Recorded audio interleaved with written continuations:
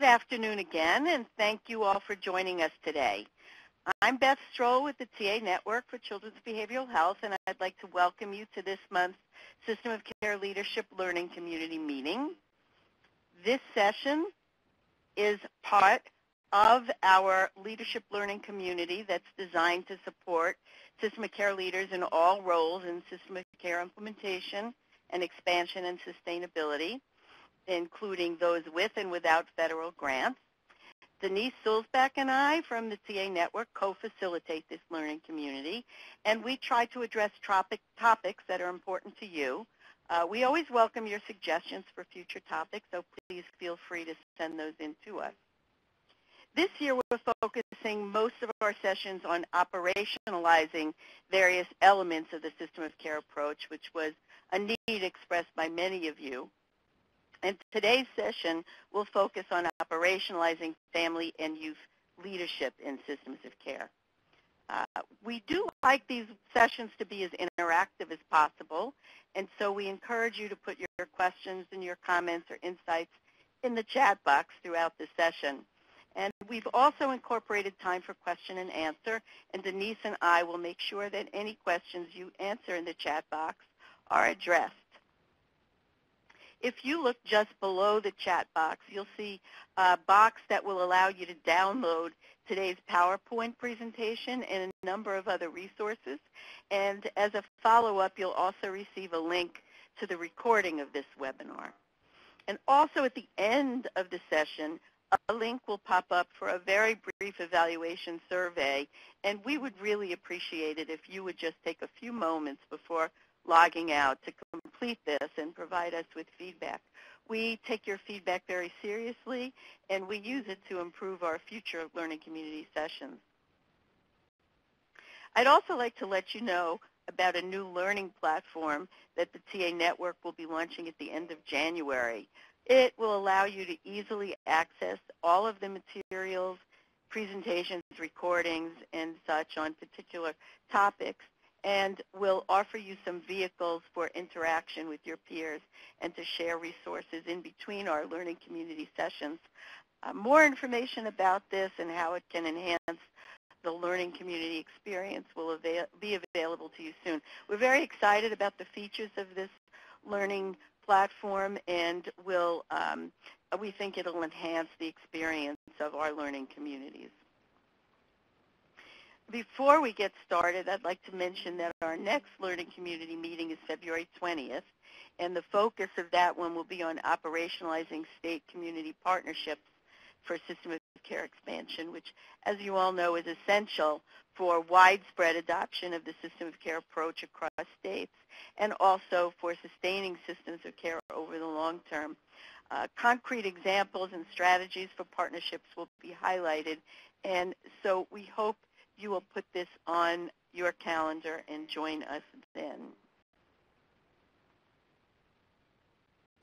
Again, today's session will focus on family and youth leadership in systems of care, and the objectives are to learn about the requirements and value of family and youth engagement and leadership, roles for youth and families at all levels, how to partner with youth and family-run organizations, and how to use guiding questions as a framework for assessing and implementing youth and family engagement and leadership. And, of course, there'll be time for questions and answers following the presentation.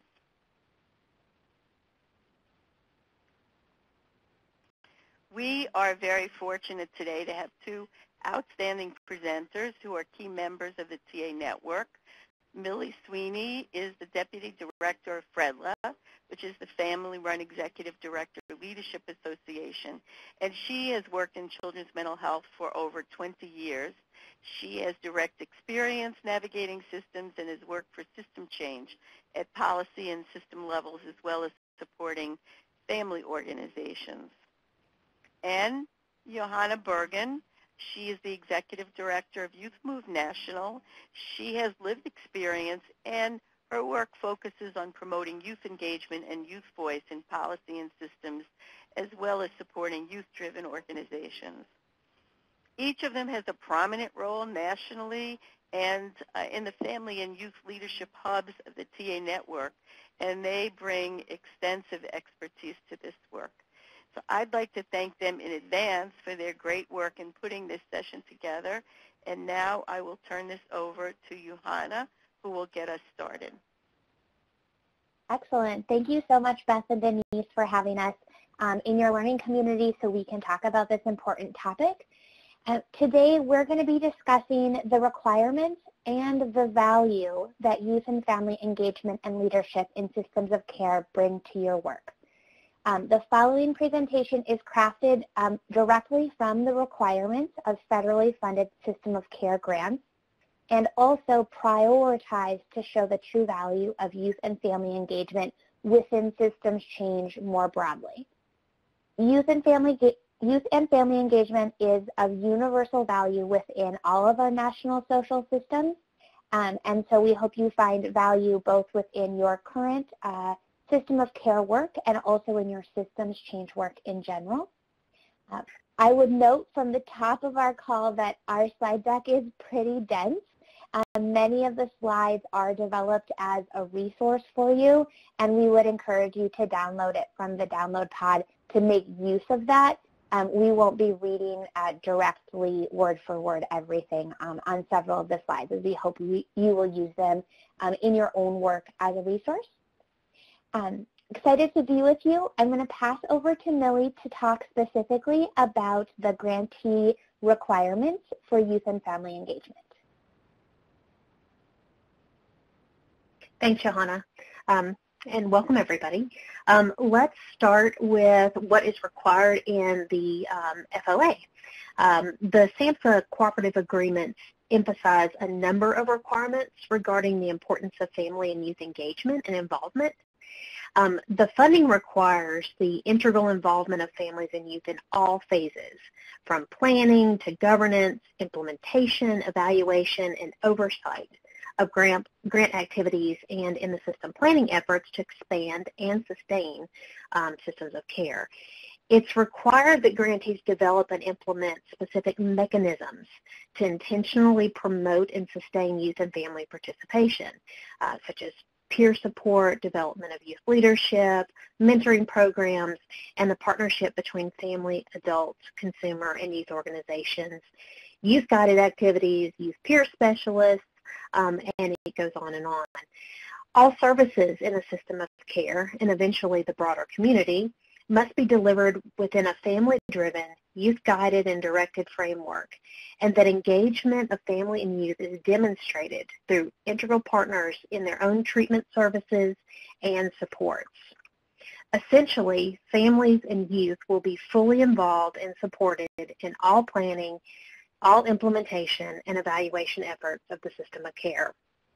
They'll have significant roles and responsibilities that demonstrate grantee commitment to the project.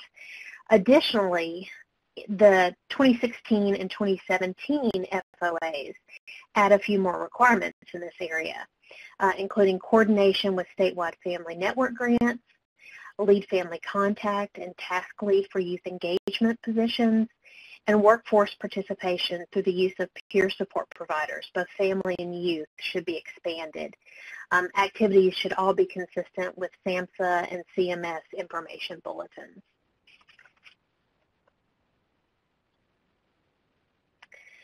To really support and ensure family-driven efforts, a lead family contact is a required key position in systems of care. The lead family contact, or LFC, is a critical part of the leadership structure of a system of care and functions as a member of the administration or management team, actively participating in strategic planning and budgetary decisions. The role is not a direct service provider position, but one that can guide and oversee development of effective services and service delivery across systems. Hired for their lived experience as the primary caregiver of a child or youth with behavioral needs and in navigating systems for their child, the LFC, in partnership with the Youth Engagement Task Lead, inform the planning, implementation, and evaluation of all system of care efforts. They play a significant role in engaging families and preparing them to participate in advisory and policy-making groups, to assist in developing family-driven programming, such as parent-peer support, They provide training for families and other stakeholders and participate in sustainability activities. To fulfill their responsibilities, the LFC requires resources, including a dedicated budget for the LFC and family leadership tasks or activities, and the support of the project director and colleagues on the management team to strategize around barriers or challenges encountered in their position or tasks. There are several options for hiring an LFC. Contracting with an existing family-run organization is perhaps the most effective approach, as family-run organizations, or FROs, have structures that support and promote the work of those with lived experience, as well as expertise in all aspects of family leadership, support, and family-driven care. A number of states have hired their LFC within the state or local government or contracted with a family member for the position, usually within or through their Department of Behavioral Health. An LFC may also be employed by or embedded within a mental health center or a child serving system, such as education or child welfare. There's a tip sheet on the LFC position for download as part of this presentation. You can see we have a ton of downloads for you to review afterwards and that we'll refer to throughout the presentation. This one includes further information on the roles and the responsibilities, as well as a sample job description for the LFC. It's important to recognize, however, that the LFC alone is not sufficient for the development of a family-driven system. When a state signs on to the cooperative agreement to develop a system of care, all partners involved in that funding are accepting responsibility to transform their system to one that is informed, led, and evaluated by families and youth. The LFC can help guide that effort, but it's really the responsibility of all to ensure implementation and change.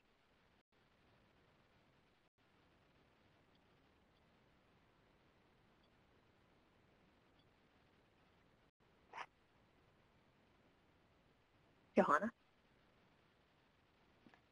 Thank you, Millie. Sorry. I want to take a moment to speak specifically to the youth engagement task lead that is required in the FOAs, as Millie indicated. Much of the considerations that Millie reviewed are true as well in youth engagement. So I'll do my best not to reiterate the things that Millie said, but instead accent the things that may be unique considerations for the youth task lead.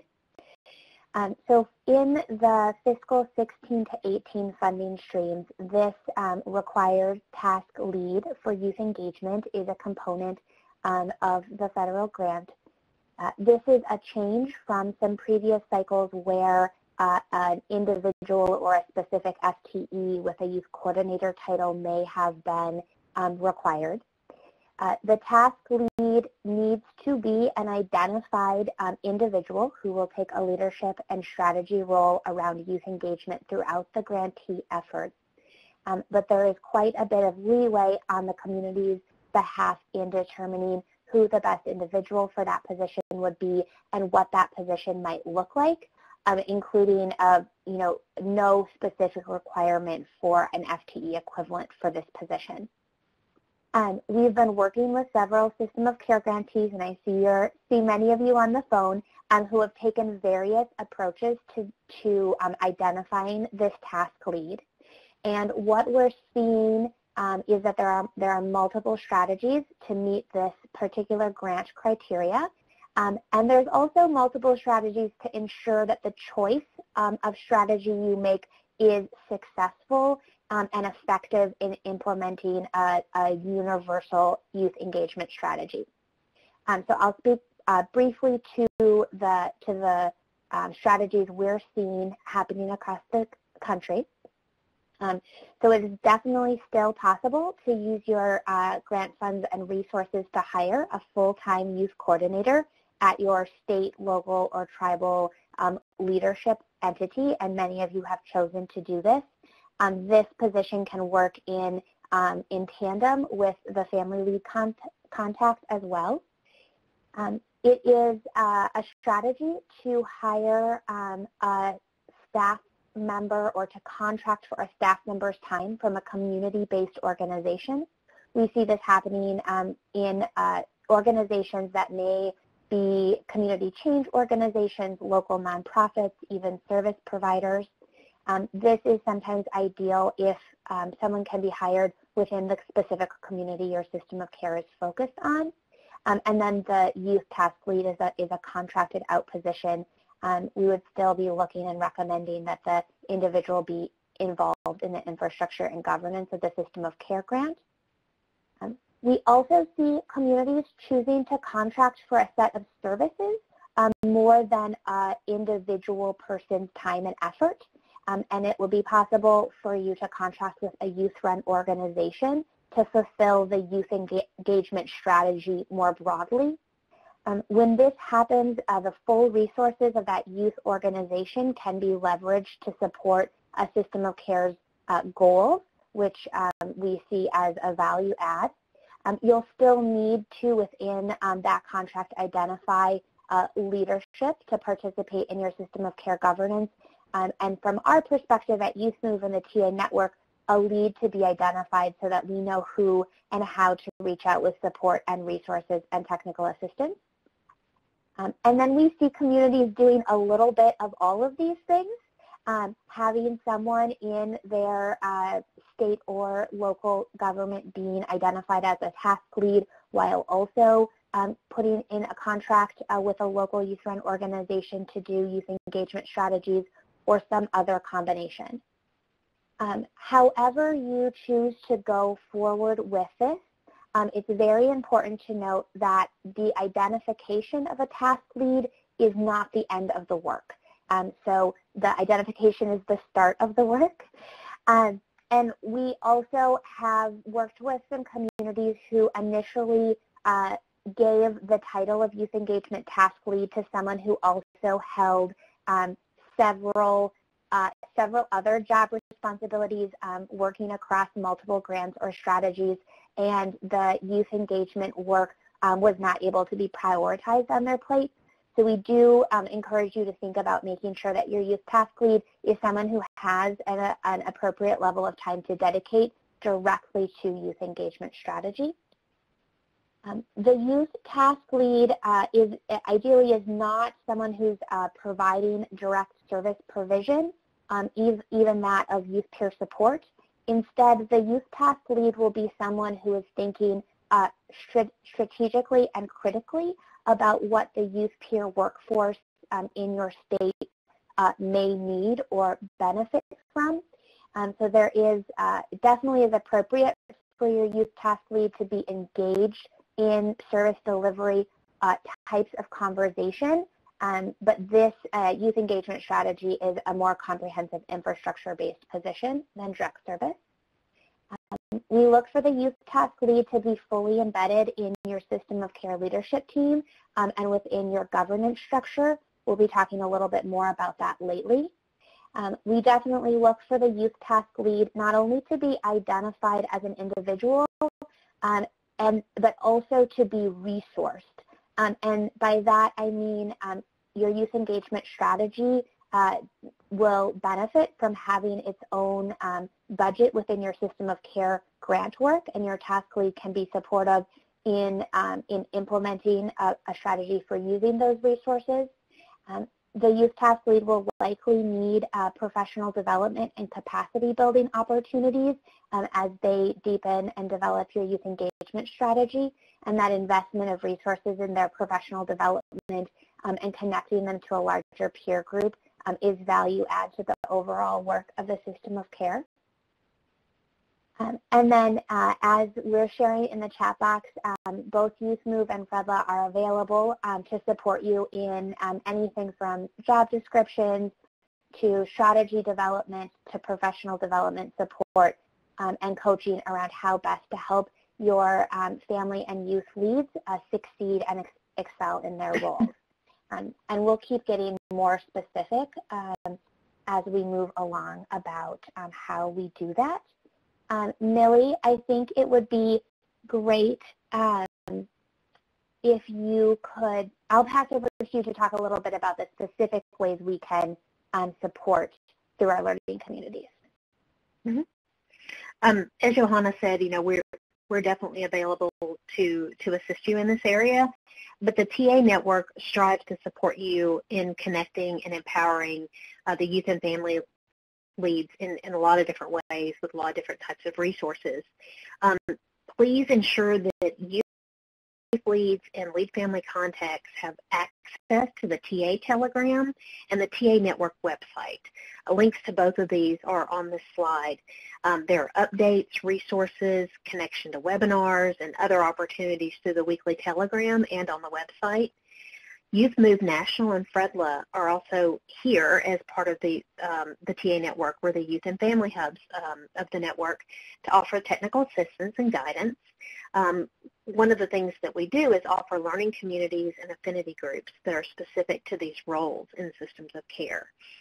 The Learning Community for Family Leaders occurs at least 8 times a year, with the next webinar actually happening tomorrow, covering a tool that might be useful in organizing your community around quality family support services. Also wanted to mention that we have a Lead Family Contact Roundtable that's going to be kicking off this month on January 24th at 3 o'clock Eastern. There's information on both Learning Community and the LFC Roundtable in the download box that's on your screen. Johanna, do you want to talk about the youth? Yeah, definitely. So parallel to this learning community and FREDLA's learning community, we also offer a bi-monthly learning community for youth task leads, youth coordinators, and others working in your youth engagement strategies.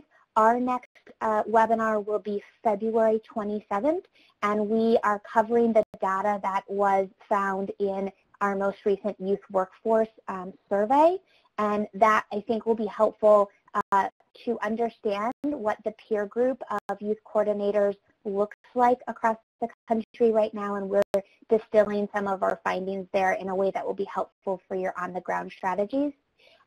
We also offer, in the off month of our webinar series, we offer office hours, open office hours, particularly designed for youth coordinators and youth task leads to join together for some TA around their work within their grantees.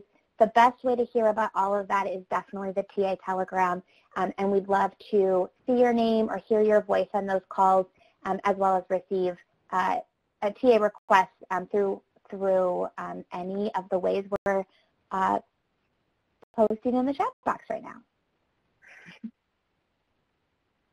now. We definitely want to remind and reiterate to everyone that your lead family contacts and your youth task leads are truly your partners in creating change. Engaging youth and family in multiple ways throughout your system of care work are going to help you with your long-term goals of systems change, increased access to services, sustainability of the framework that you're putting in place. And throughout your efforts within system of care, the resources and investment that you make in building youth and family leadership voice is an investment in long-term change. We know that engaging authentically youth and family and bringing them in to our work in such deep ways as we're talking about today requires a shift in thinking from traditional approaches within the behavioral health field. We're going to be talking about all levels of system of care operation and how we can truly engage youth and family at every single one of these levels. On the slide here is a depiction of a paradigm shift that really needs to occur across all of your partners and stakeholders in system of care work. So entering into the system of care, into your system of care effort is really a step you're taking to do business differently, and that includes authentically engaging youth and family. This means that we're asking you and your partners to shift from children must receive services in out-of-home placements to valuing and understanding that children are best supported at home with their families, from shifting from a focus on children and youth to a focus on the holistic family, and a shift of creating a culture of dependency to creating a culture based on strengths and resiliency. This paradigm shift is depicted in the Building Systems of Care, a primer, which many of you may have resourced or accessed. And we would really encourage you to discuss this paradigm and think about how your work in system of care is shifting this paradigm with your community change partners and everyone on your team. And know that like we're talking about these shifts today, we're here to help you in this work. So we're going to shift a little bit now from the overarching conversation about grantee requirements in system of care to thinking more specifically about what does it look like to operationalize youth and family engagement and leadership on all levels. So we'll talk again as sort of in high levels of all the roles that are possible and that we would encourage you to be engaging youth and family in. And then we'll spend the final part of the webinar more topically thinking about areas like your evaluation and your governance. All right, so there are so many roles for youth and young adults and their family members to play. So this is a slide that has too many words on it. Our apologies. This is really a valuable resource and a worksheet that may be helpful for you in and of itself. So I'll briefly describe what we have on this screen. This is a listing of the multitude of ways and roles that youth and family can play. Anything from participating in an open house that you may host, from becoming hired staff members within your organization. And the roles on the slide are categorized, as you can see across the top. The left-hand side of the screen is showing roles for youth and family to inform you, to share input into your process. Moving to the next column of consultation, to involvement. As you move to the right-hand side of the screen, they are roles where youth and family can truly collaborate with you, and then into true empowerment roles. As you're engaging a youth and family strategy throughout system of care, we would encourage you to find yourself creating roles and opportunities for youth and family engagement across all of these columns. There definitely is in system of care true places to collaborate and empower with youth and family. It doesn't mean you don't do the other things. As you, depending on the project or the part of the initiative that's in front of you, there will be fitting roles. Some of the things like focus groups may be one-time events or events that you return to in a quality improvement process, while your steering committee may be a constant where you have youth and family on your steering committee throughout the life of your system of care. The thing to keep in mind as you build these roles and engage youth and family are the key considerations in the blue arrow across the bottom of this diagram. Throughout all of these roles, we want to be working to build safety, transparency and trust, true empowerment, choice, collaboration, mutuality, culturally responsive approaches, and peer support. And as you might see, as you move further to the right of these, when you're truly in collaboration and empowerment roles, youth and family will feel more empowered, will have a greater sense of trust and safety, and have a larger association with peer support. So these are the considerations that we want you to keep in mind as you're creating the opportunities within your initiative to engage youth and family. Another way to think about this in terms of what are the roles for youth and family are what specifically might youth and family be advising on or working on. The following two slides are broken into two sections. So this slide is thinking about roles for youth and family at our system level. So either whatever your governance level is at or your policy making level is at. And then on the next slide, we'll talk about roles sort of at the child and family support level. So youth and family have amazing skills at delivering messages, building awareness, and creating change, especially if you think back to that paradigm shift. It's incredibly powerful for youth and family leaders in your community to become your trainers, your ambassadors, your educators in the work, and really solidifying practices like always presenting information about the system of care and presenting training to your workforce with youth and family co-presenters is an important practice of system of care. Youth and family can be incredibly valued contributors when we're developing evaluation of our policies and services.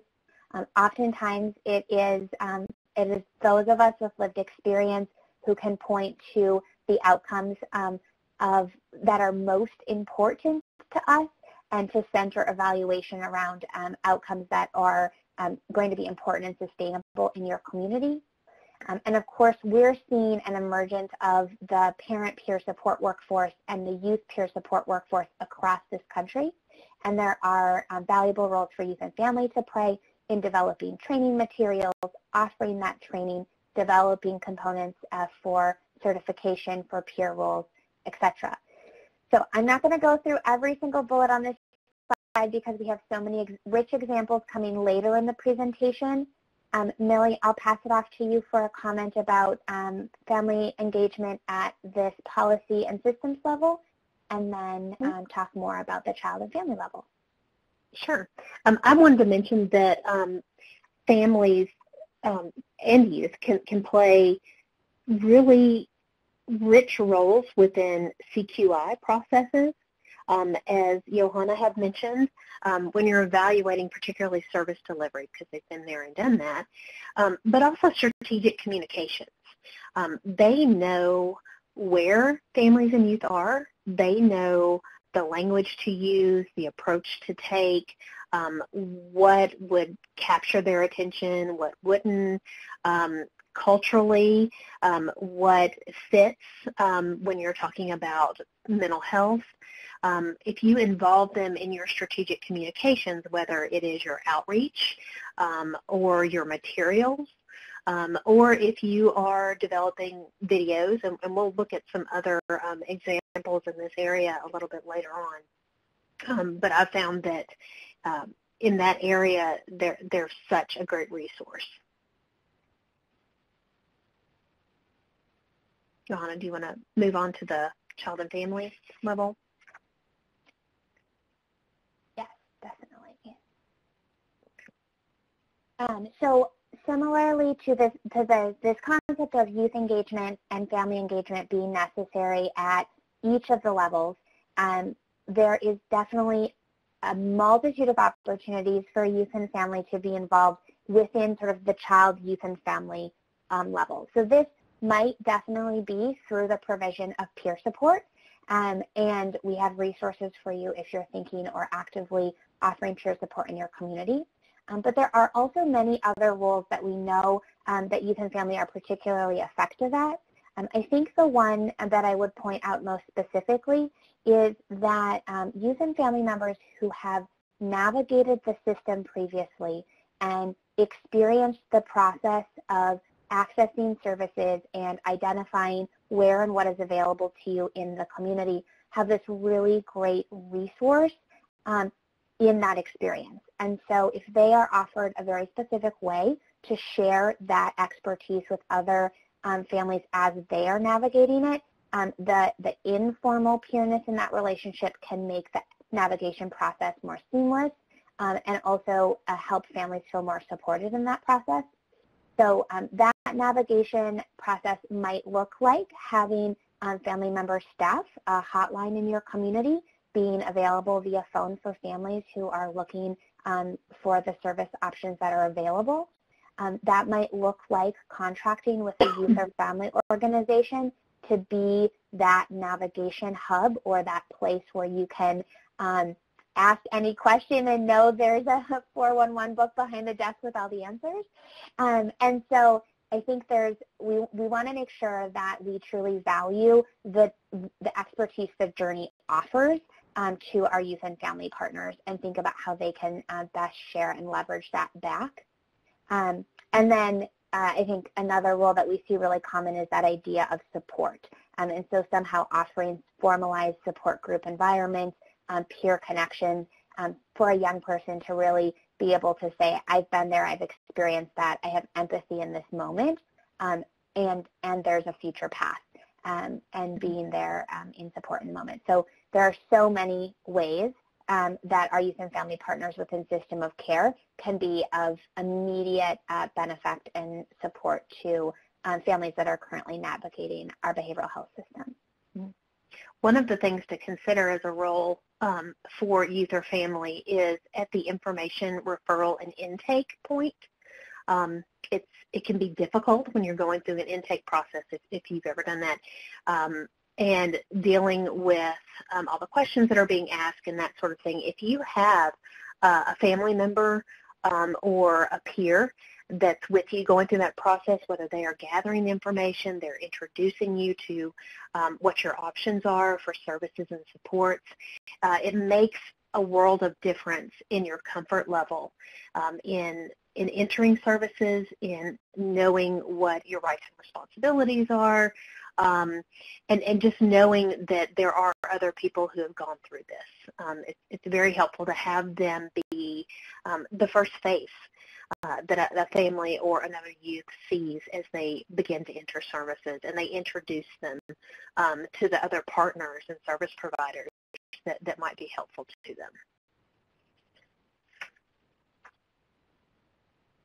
There's a lot of benefits to working with family and youth-run organizations, and really it's really the most effective way to engage youth and families at all levels in your system of care is to contract and partner with your local or your state youth and family-run organizations.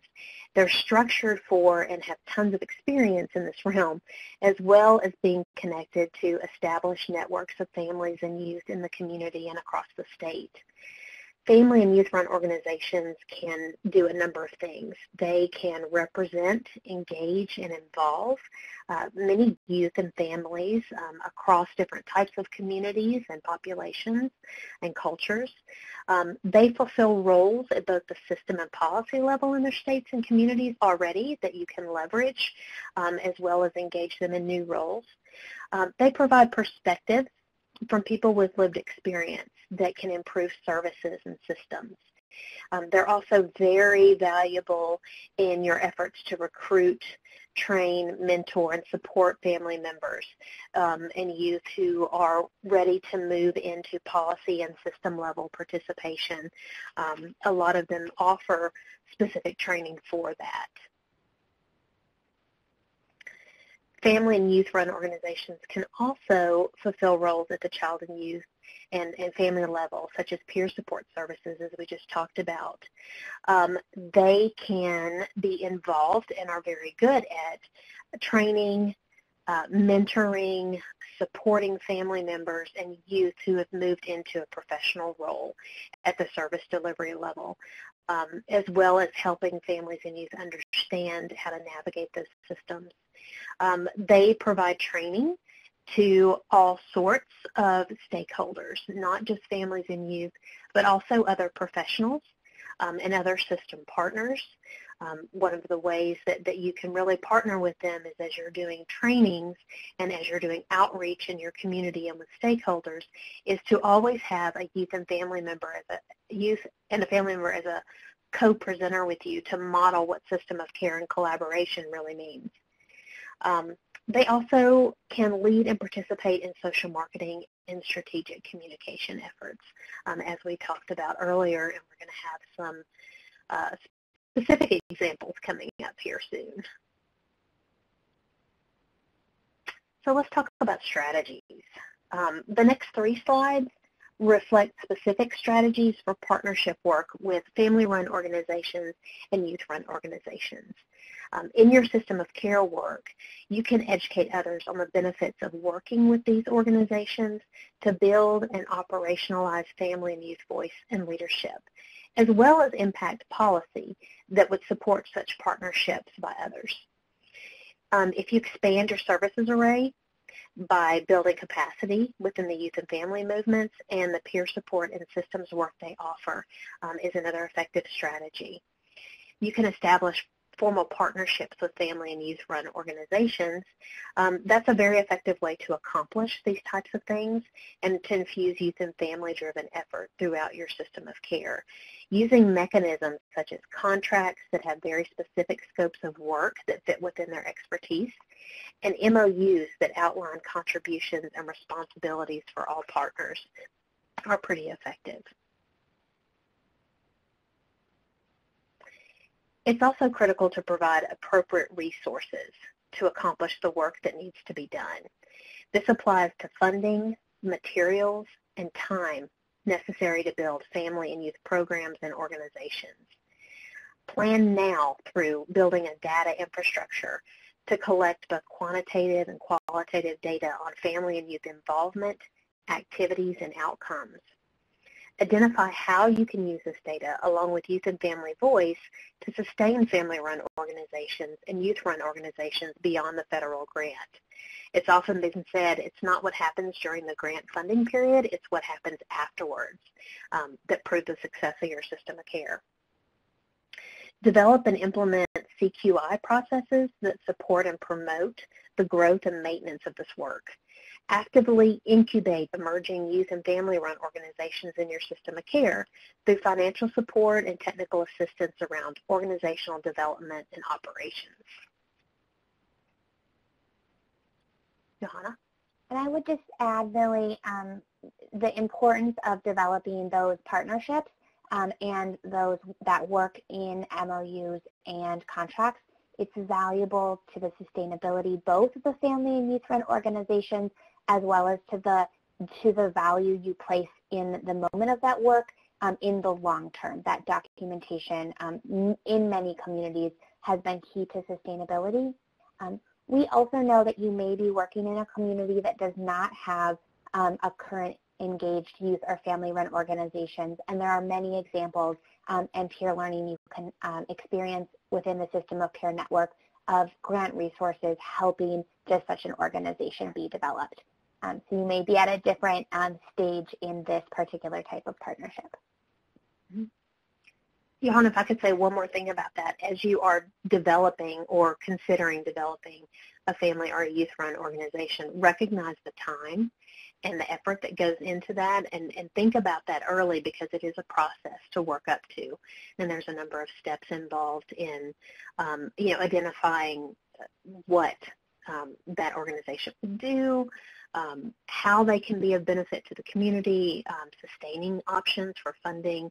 There's a lot that goes into that a system of care is perfect for helping incubate and develop and support that process. Definitely. Awesome. So I'll speak briefly to another strategy. This is work that has grown out of our very real experience in system of care communities, and that is the role of assessment. And so we'll speak briefly about a couple of tools that are available for you. The first is the Youth and Young Adult Voice Assessment, the YVAL and the YVOC. These are two assessment tools that have been developed in partnership with Portland State RTC in Portland, Oregon, and Youth Move National. And they can be used in many ways, but I would encourage you to think about how they might be used in your system of care work to establish where you are on a baseline of youth engagement and use that knowledge of where you are across a set of domains to be planful about how you want to grow and develop. So the YVAL and the YVOC are two separate tools. The YVAL looks at the youth engagement that a single agency or organization is participating in. So you may have direct service providers, you may have specific youth organizations or family organizations in your community that would participate in something like a YVAL. It's a 360 review, so young people fill it out as well as everyone else in the agency. The YVAL measures on all 8 domains that are here. So for example, in the collaborative approach, there are questions about, are young people treated as valued partners in the decision-making process? So everyone will contribute their answers and responses to that. And then the assessment is returned to you in the aggregate. So you can look at across these 8 domains, where are we really strong at? Maybe our young people and our adult allies feel very empowered to include young people in all of their spaces, and the young people, when they're included, feel empowered to share their voice. But perhaps we are lower in the domain or less experienced in the domain of vision and commitment, where we're really looking at if youth are involved as decision makers. And then we can take some very specific steps to move forward in the vision and commitment domain. The color coding on the slide shows you the difference between the YVAL and the YVOC. The YVOC is an assessment that looks at youth voice and engagement in collaborative spaces, which is perfect oftentimes for a system of care governance structures that are made up of several different partners. Maybe you have 13 partner organizations coming together around your governance table, and you're hoping to be authentically engaging young people at that table. The YVOC will look at the top 4 domains, the domains in black, that are most appropriate for that cross-agency collaborative table. There are more details on Youth Move's website if you guys are interested. We think these are great training and technical assistance tools, as well as CQI tools for you guys to think about with your youth engagement and system of care. Similarly, there is going to be a tool that will be available for Family Voice. The FamVote, or Voices on Committees, was developed last year, and it's going to be piloted this year. It's intended to gauge the extent to which councils, committees, and advisory boards support Family Voice by engaging and supporting family members to be active and influential members. It's used to measure the current level of support for Family Voice within a group and provides an opportunity for learning and growth. It assesses support for Family Voice along 4 themes: overall vision and commitment, collaborative approach, empowered representation, and support of family members' participation. Information on the FamVote is available on the download pod. If you're interested in being part of the validation process in the coming year, please let us know. We're going to be doing a pilot with Georgia through Sue Smith in January. Once that's done, we'll be at a place to validate the tool, and we'll need probably 20 to 25 councils or committees to participate in order to do so. If you're interested, contact Melissa Pearson with Fredla, and I will put that in the chat box, her contact information. I think it's also on the bottom of the FamVote one-pager. So looking at time, we probably need to start speeding up a little bit here. So to support the inclusion of youth and family across all the moving parts of system of care cooperative agreements, there was a need for some guiding questions. We developed guiding questions according to the FOA and the federal grantee site visit requirements, which are listed on the slide. The list of guiding questions was created by youth and family leaders applying best practice to grantee requirements. We're going to highlight some of these questions, but the full document is available in the download pod. We really encourage you to consider and use these guiding questions as a framework for your youth and family engagement in your system of care.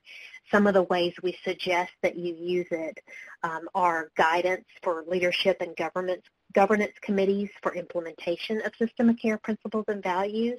It can be used as a checklist to describe your efforts, challenges, and accomplishments in youth and family-driven care, engagement, and leadership. It can also be used as a framework for internal planning and improvement processes and as part of your CQI efforts. Whatever you do, we strongly encourage you to be strategic in your approach in all areas of your system of care development and implementation. So as you consider these guiding questions that we're going to go through, be sure to incorporate the following steps for every strategy you employ. Plan, do, study, act. You've probably heard this before. Plan what you'll do it, and then study what worked and didn't work, and then act to make changes based on what you learn. Repeat, repeat.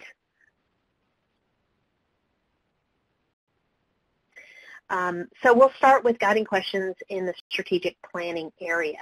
It's the first section that you'll see for youth and family engagement. On the screen are some of the questions that are involved there, like what structural, which is leadership, or organizational, partnership, service delivery, policy, et cetera, roles do family and youth play? That's one of the things that you can ask yourselves and do a check-off and strategize around. What plans do you have to sustain their roles and engagement? Again, the full download is available of these.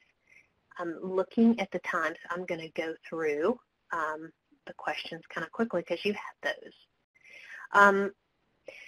Taking a deeper dive, there's lots of examples of this process in our technical assistance experience, and it really bears out in the evaluation data as well. It's very, very important to have youth and family engagement from day one. We strongly recommend, based on the lessons learned and best practices, to practice this process from day one. Youth and family need to be at the table from the very start. They need to be there gathering information about needs and gaps in services. What do families, youth, and other stakeholders say and want, and identify as gaps. To be there to identify the fit for youth and family voice in each area, and specific methods that are effective for recruiting, training, and retaining family and youth. You need to plan and budget for all associated activities and tasks for the LFC and the youth lead, as well as if there's going to be a youth or family program or an organization that's developed, you need to plan now for that and budget for it. Johanna? So one example that we'll share with you is the concept of creating interlocking logic models between your overarching system of care framework and your youth engagement and family engagement. So we have just one example here. This is a de-identified logic model for a youth engagement strategy from a fellow system of care grantee. I say just one example because we've done a learning community series on this type of logic model development before, that if you're interested in, we'd love to refer you to. But this is an example of a grantee community who did a youth-focused, youth co-led logic model creation process, starting with focus groups with young people in their catchment area about what they needed in their community and what was missing. And then that process led to the development of this logic model. The strategies, for example, the opportunities for statewide youth connections, was rolled up into a system of care strategy. So there was a commitment to invest time and resources into creating opportunities like that. And so we would recommend that not only are youth and family involved in planning from day one, but that you also document very clearly in your plans your approaches and how you're going to resource those approaches for youth and family engagement.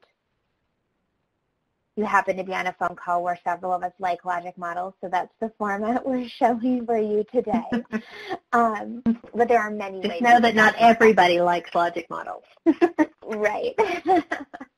So I'm going to roll us from this planning concept into an area around governance. So again, there are a handful of thought-provoking questions that we offer for you to consider about your governance structure and how it may or may not be reflecting authentic youth and family engagement. So an example of a question being, does your current governance structure give youth and families authority in the decision-making process, or is their participation limited to an advisory role? So in empowered engagement, youth and family would have a vote if anyone else on a committee also had a vote. And so we want to make sure that decision-making is offered equally across youth and family leadership roles. So again, those guiding questions are there for you to be helpful, and I'll talk more specifically about some examples of governance structures. So how you set up your system of care governance is a reflection of what you value. So how you choose to give voice and choice to youth and family within your system of care governance structure is one of the clearest ways to place value on, to show the value you place on their expertise and guidance. There are several options available for you, and system of care governance structures look very different and are tailored appropriately to your communities. There are many ways to engage youth and family in this structure and have it be effective. What we want to encourage you today is to either look at your current structure critically, or if you're in a development phase, think about these questions as you develop. Is how can you create a structure that embeds authentic representation of youth and family who match the experiences and culture of the youth and family you're serving in your community, and how is that representation felt in a top-down way as well as sort of a parallel side-to-side way. So these levels we're talking about, we want to make sure that voice and choice from youth and family is heard in each of those levels. An example that we see on some system of care communities, this is true in the states of Washington and Pennsylvania, for example, use a governance structure around a tri-lead or a tri-chair concept. This is an example where instead of having a lead of your governance structure or a co-lead, you have 3 people in equal decision-making and facilitation roles, one being a youth representative, one being a family representative, and the third being another type of system partner, perhaps a policymaking or governing position, perhaps a provider position. And the three differing viewpoints there are then used as the leadership vehicle of that structure. I'll share in a moment an example of some detail about how Washington structures that in their system of care. Another example was shared more recently by South Carolina, and a quick visual on the screen here. You'll see family and youth representation highlighted in bold, and you see that they've chosen to very carefully place youth and family representatives on each of their teams. So this governance and this systems management, it's not that youth and family are just on the leadership team, they're represented on the other teams as well. And that if this is of interest to you, if you're actively trying to improve youth and family engagement on your governance structure, there was a learning community done last summer, and the recording link will be made available to you, that might help you follow more closely South Carolina's examples as well as several other system of care examples.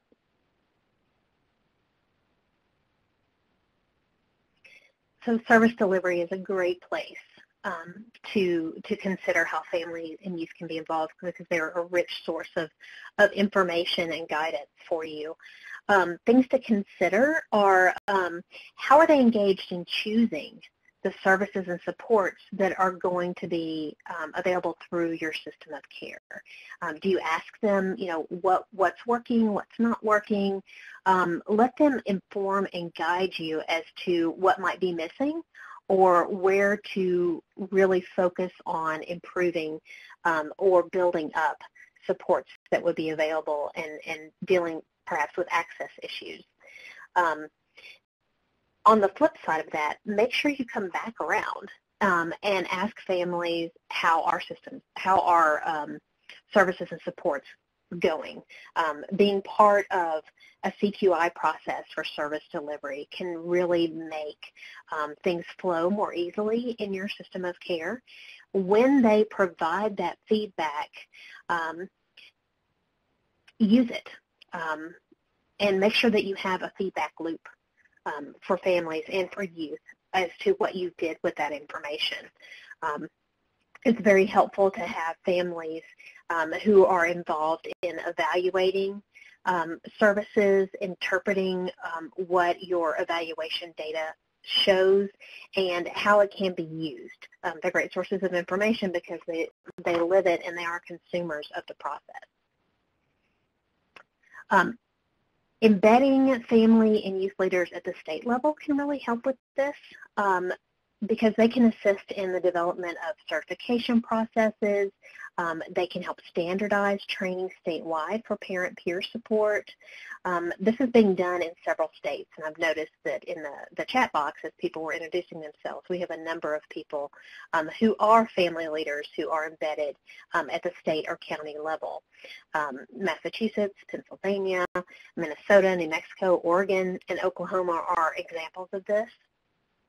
For example, Oklahoma, there's a family lead that's involved in the development of policy and practice at the state level.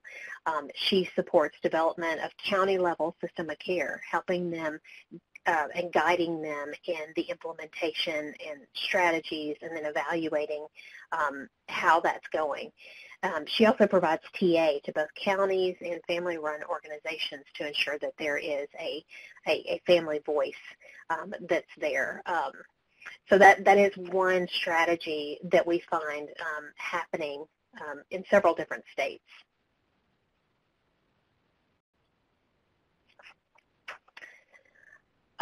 Also, youth and family can lead services as being service providers. As Johanna mentioned, we're seeing a great growth in the youth and parent peer support workforce.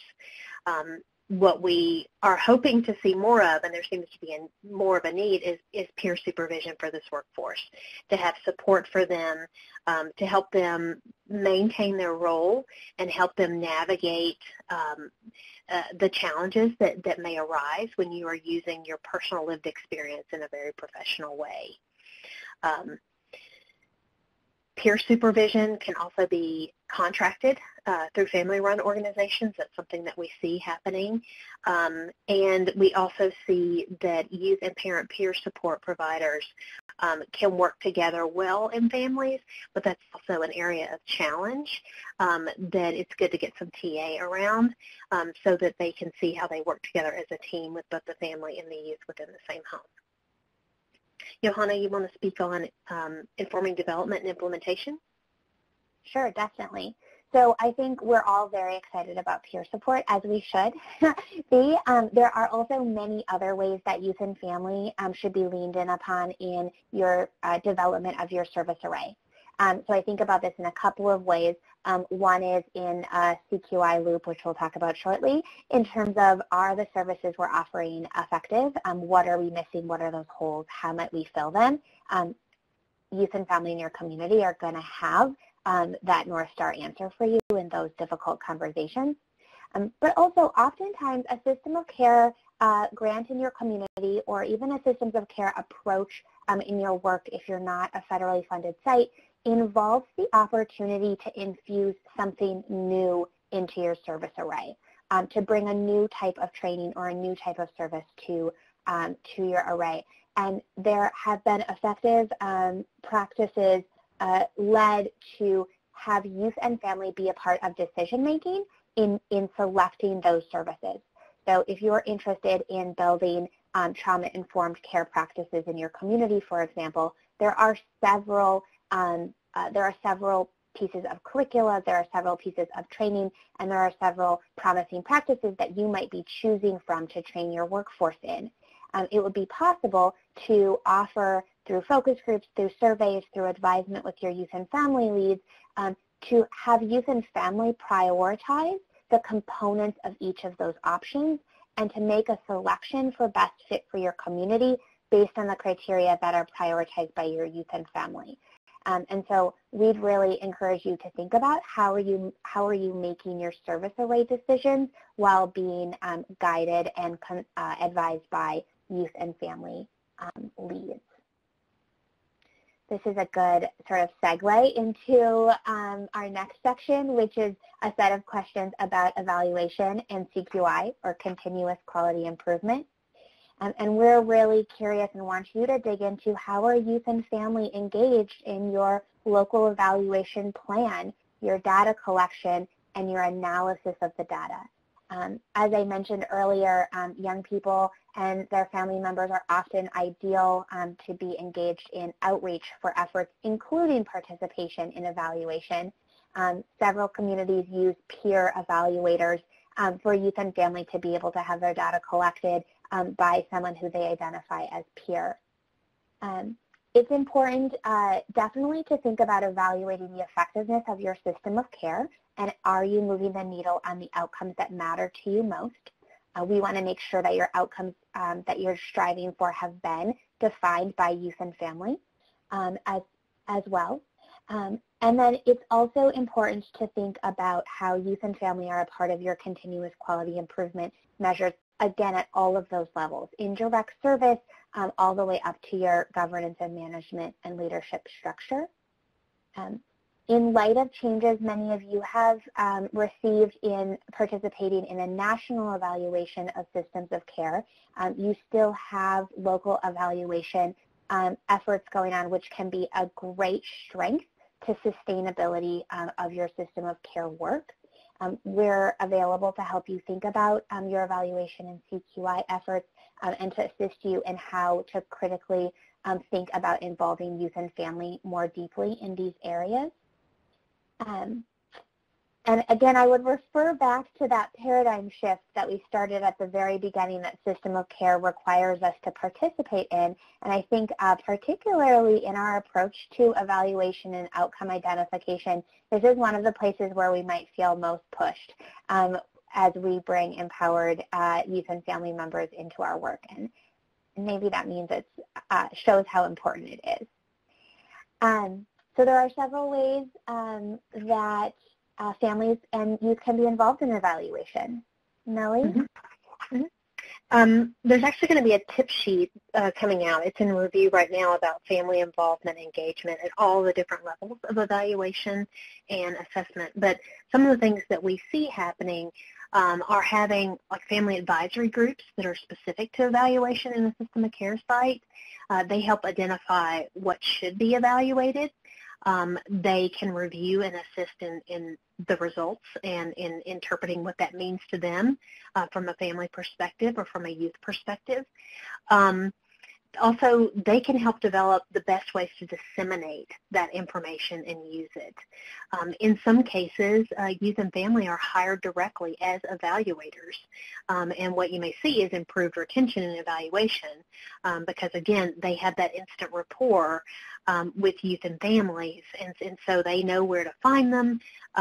They're more engaged with them. It also improves the quality of the data collected because they do have that rapport, and there's a trust there that's natural when it's a peer-to-peer type relationship.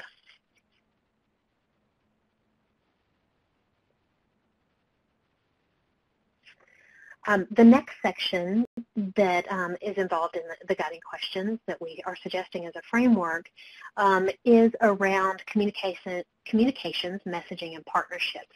And we've mentioned this before. Some of the things you might want to consider is how are youth and families involved in developing the strategies and the methods that you use for outreach and engaging people within your system of care. Everything from deciding what your promotional items are that families and youth might want to use and that would get their attention to the layout of a brochure or the types of materials that families and youth would like to see and use. You should ask, how are you using and involving youth and families in state and local relationship building? Hearing and seeing someone put a face onto what is going on in the community can make a huge difference whenever you are building relationships and making the case for better collaboration or improved services or improved access.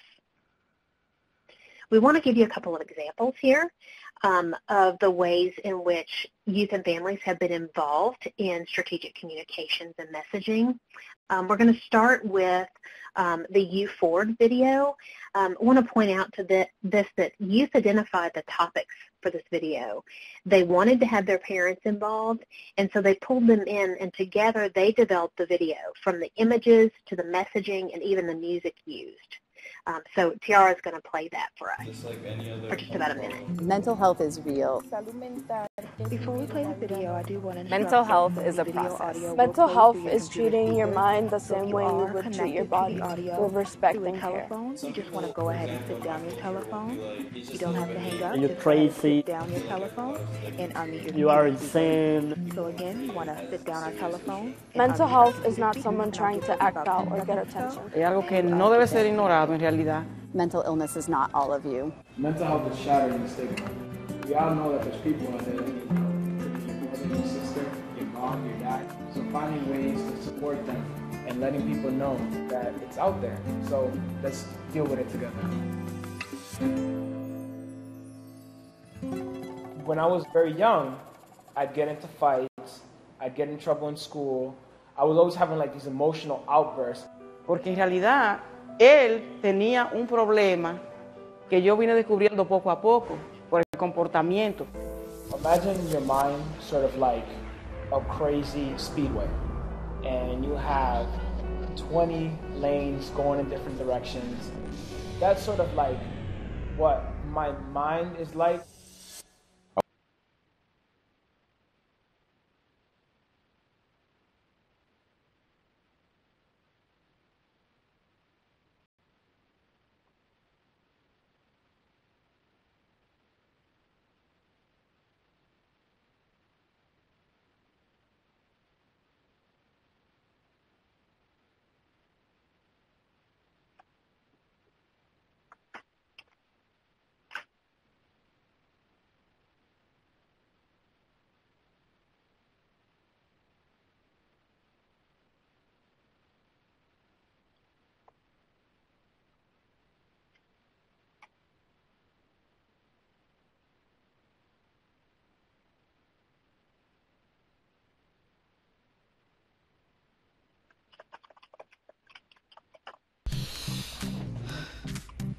All right, so that was the start of one example of a video that was developed to really message and promote a mental health awareness message in a community. The whole video is about 8 minutes. How does it make you feel? How does that make you feel? How does that make you feel? We're going to watch one other short video. This one was developed by youth and young adults in Miami-Dade County. Why are you so angry? I think the power of what can come from I don't like your young attitude. people being asked, What you mean? There it is. What's not working. And Tara, Why do you talk like that? Why are you dressing like that? Why does your face look like that? Why do you have this rude girl mentality? Good morning. Are you sad? Okay, look at these cats. They'll make you happy. I don't care. Cats. Don't you like cats? No. Cats. How do you feel about these cats? Aren't they warm and fuzzy? Don't you love cats? Yeah. Cat, meow. Pretty. They're gorgeous. Your mom told me that you stole her earrings. No, I didn't. She misplaced them. You know, it's okay to tell me the truth. Good morning. Good morning. How you feeling today? I feel kind of sad. Whoa, it's sad? That's not normal. You know what? Nothing to worry about. I'm going to prescribe you 600 milligrams of antidepressants. Isn't that a bit much? Okay.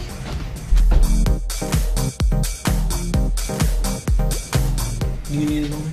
Yes. Well, that's new. Where'd you get it? How are you? I'm fine. So you ready to begin? Yeah. Okay. I have this method that I would like to try with you. Look at these cats and tell me how do you feel. Well, you know, I'm not on anyone's side. You know, I just want to know what happened. Oh, well, I'm here to help. Don't worry. Okay, thank you.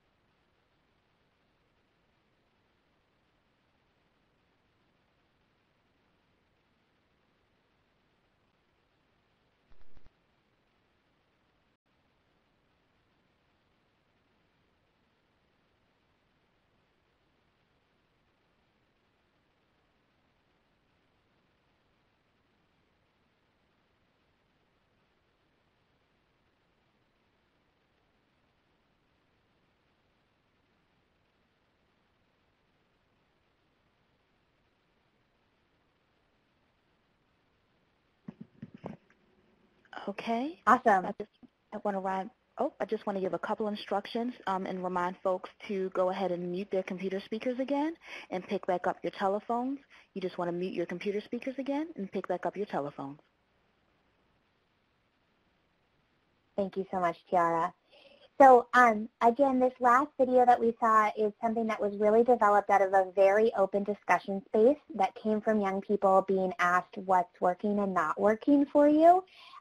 There is, as you might have heard, a provocative nature to this video that was very authentic to the purpose and the message that the young people wanted to get across in Miami. This video has sparked several different types of reactions from communities and been widely shared amongst the Youth Move Network and System of Care. I think one of the most exciting things is that the topics in this video sparked the understanding that there was a need for young people and providers to be hearing from each other's perspectives, and Youth Move members did go on to use the video as the starting of discussions and trainings with service providers on youth engagement strategies. And so engaging youth and family in your creation of your messaging and promotion can be incredibly powerful. That's the last section that we were going to address with you. I wanted to leave you with the reminder that sustainability really starts now, sustainability of system of care and sustainability of youth and family engagement. It's your work today. It will be your work tomorrow. And in order to support that, we encourage you to build clarity around your engagement strategy, build capacity among your youth and family leaders, and build a culture of expectation of engaging youth and family in everything that you do. Beth, I'll turn it over to you for some Q&A. Actually, this is Denise, and I'm going to save Beth's voice for just a few minutes. Johanna, the first question is for you. Stephanie was interested in states with youth peer support. We did provide a list of states that either have or will soon have Medicaid reimbursable peer support, but can you talk about some of the other funding mechanisms that you see across the country? Yeah, definitely. So in addition to the list that was shared in the chat box, Stephanie, we've probably worked with another 12 to 16 states who are offering some form of youth peer support, but to a smaller population or geographic location. So peer support might be available to young people within the child welfare system only, or young people in a particular town may be receiving peer support that is funded through a grant or a foundation mechanism. It's a little harder for us to track all of the nuances of that. I'll drop a link in just a moment to Youth Move National's peer support resources, many of which include examples from different states. It can be helpful to sort of find a similar state or a peer state that would be a good learning opportunity for you. And then other learning communities have definitely approached peer support topics, and so we're happy to follow up with specific resources as well. I want to add that there's potential funding for peer support and for all of our system care activities in so many different ways and in all the different child serving systems. Tiara just added to the download box potential funding sources because the peer support, parent peer support has been funded through child welfare dollars, education dollars, juvenile justice dollars. So there's lots of different ways beyond Medicaid in which you can fund those services. Thank you, Millie. And before we move off of peer support, Crystal from Pennsylvania typed in the box, really recognizing the need for specific CPS and peer support for transition age youth. And I know that's a topic that's near and dear to both of your hearts, and we will be launching a learning community on this topic, or relaunching. Do either of you have any comments on that before I have one more question for Millie? Sure. I mean, Crystal, I think the work that's happened in Pennsylvania is a great example, right, of the importance of this. So if you're working with a population of young adults who are transitioning, by which we mean currently receiving services in the children's mental health system and may need to access services in the adult system, or may be able to transition to sort of a resiliency journey without services, the peer role, the youth peer role in that space is unique in that the peer needs to understand and be able to navigate resources on both sides of that transition, and oftentimes that increases the need for very specific and tailored training. There's also a cultural approach to working with young adults of this particular age that a unique training in this way can address. Great, thank you. Millie, did you want to add? No, I think we covered it. I think it's important that we have some type of peer support that bridges between the child serving system and the adult system, because there's a huge gap there that people fall into.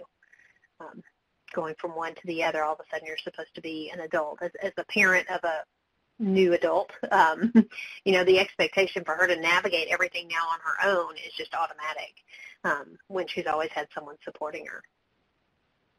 All right, thank you. So Millie, we had another question from Laura, and she was wondering whether or not parent advocate training is different than peer support training. Can you comment on that, please? Yes, it is different because they do different things. While they're using their lived experience, and there are some commonalities, such as knowing the limits of confidentiality and understanding HIPAA, having a code of ethics, and that type of thing. Adult peer support providers is consumer to consumer, and it's very much focused on recovery for that individual in their journey and in the adult serving system, housing, employment, that type of thing, as well as mental health. In the child serving system and with family or parent peer support, you have work with the whole family. So while you're navigating all the systems that are very particular to children, pediatrics, special education, juvenile justice, delinquency, that type of thing that the adult world doesn't really deal with. They have to have knowledge in that, but they may also have to navigate some of the adult serving systems if there are parents that have those type of needs, such as employment, such as their own mental health challenges that they need support for. Probably the biggest thing is that children are not little adults.